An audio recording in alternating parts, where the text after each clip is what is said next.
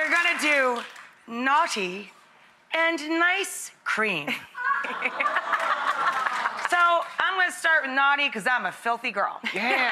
And Grant's got naughty, so Grant, you get to go first. This ice cream recipe isn't naughty just because it's super indulgent and delicious, but it's also super, super easy. It's a no-churn ice cream, and you don't even have to measure anything. So you guys are literally making ice cream? Yes, we're making ice cream. Super easy and super delicious. Okay, what's in here? So I have a whole pint of whipped cream.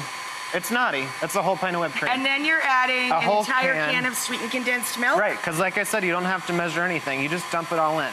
A little bit of vanilla bean paste. 1 can of sweetened condensed milk. Yep. And vanilla bean paste. A little bit of salt. We always like things with salt. Yes, and I like it extra naughty, so I'm gonna do some extra salt. Extra salt. Ooh, yeah. And then, I didn't tell you what we're making. This is banana pudding ice cream because my favorite summer dessert is banana pudding. Banana pudding ice cream. And that's why it's so easy. You don't have to churn anything because the pudding thickens everything up. So you throw in 1 box of pudding mix. Yep, a whole box of pudding.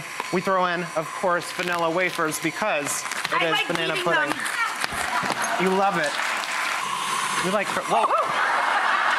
Luckily we have one back here, that's perfect. So we have banana ice cream with crushed up vanilla wafers. And we're gonna make it a banana split. We're scooping it on top of banana. Into the banana. And some just salted caramel on top. Look at that. Salted caramel sauce. Oh yeah, she naughty. A little bit of peanuts. Chopped toasted peanuts. Some more vanilla wafers, and of course some whipped cream. Yum. Beautiful, look at that. Naughty ice cream. Boom. So I've got another banana ice cream that you can even eat this ice cream for breakfast. It's kind of the same ingredients that go in a smoothie, but we've done this trick on the show.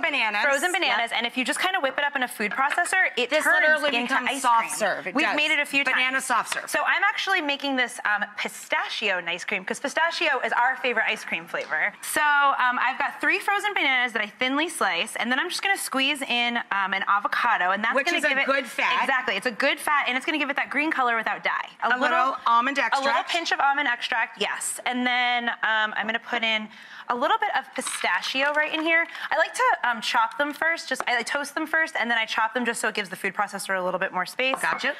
Because now we're gonna do this, and it takes a little bit, so again, it's no churn, it's all gonna come together in the food processor, but you just kind of wanna give it a few pulses, get it going, and it's gonna start to go. So while it's going, I wanna stream in just a little bit of maple syrup just to sweeten it, so that's again, another natural sweetener. And you're just gonna kind of let this go. Oh, I forgot my salt. A little salt. And if I learned anything from my good friend Grant, it's that every good dessert needs salt, yes, right? Absolutely. So you just kind of give this a second. If it's taking a little bit longer than you think, you could just toss in a little bit of water, and that it'll makes help it go pretty fast. Right.